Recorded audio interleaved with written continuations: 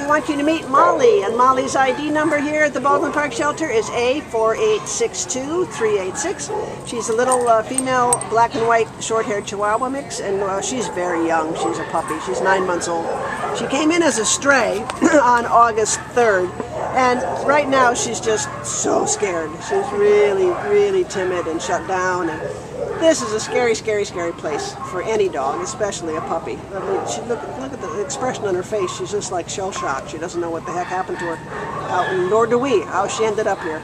But she seems adorable. What do you think, Sam? Oh my gosh, she is the sweetest little girl. She is kind of shy, but she definitely warms up. She trusted me after spending time in her cage for a little bit. She came right up to me, was taking treats, giving me kisses. She is just a sweet, sweet girl. She has a lot of potential, and I feel like once she's out of here, she will attach to her owner, and she will just be the sweetest little companion.